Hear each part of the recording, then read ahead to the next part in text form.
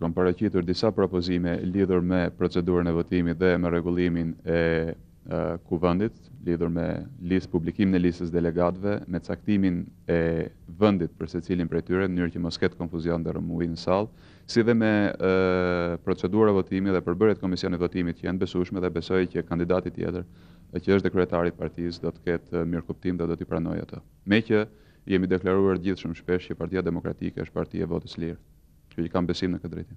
Pas zgjedhjes z.Minarolli në konferencë, zvogëlohet mundësia për të fituar ju në kongres? Unë i uroj z.Minarolli të ketë sukses në detyrën e re. Dje unë mora vetë pjesë në konferencën e Tiranës dhe pata mundësinë të përshëndes dhe diskutoj në të, pata përshtypjen që shumë nga diskutimet duhet kishin vendin ndoshta në Kuvend Kombëtar, sepse u diskutua më tepër për kreun e Partisë qendrore sesa për kreun e Tiranës. Megjithatë, besoj që kryetari i ri dhe kryeësia e re që do dalin nga votimi do ta drejtojnë degën më të rëndësishme që ka Partia Demokratike në gjithë Shqipërinë. Tirana është qendra e Shqipërisë, ka 1/4 në elektoratit, 1/4 në demokratëve, është qendra me potencial më të madh intelektual. Pra dega e Tiranës krahas mitingje dhe aktivitete politike duhet synoj që të bëj për vete gjithë shtresë shumë të rëndësishme pa të cilën nuk mund të qeveriset vendi.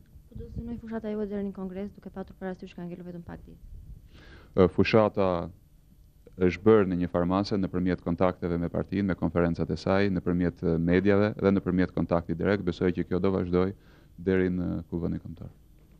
Parashikimet tuaja duke patur parasysh konferenca?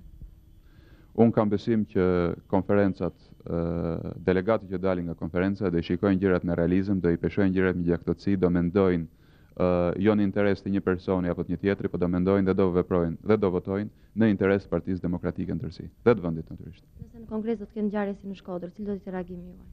Unë nuk dua të mendoj ose të paragjykoj Kuvendin Kombëtar. Kuvendin Kombëtar është një ngjarje e rëndësishme që shërben Partisë Demokratike për të hedhur piketat për strategjinë e re, për konsolidimin e saj. Ajo që na duhet të bëjmë të tërë ne që kemi përgjegjësi është që të marrim masat, përcaktojmë rregullat që gjithçka të jetë e qartë që është fillim.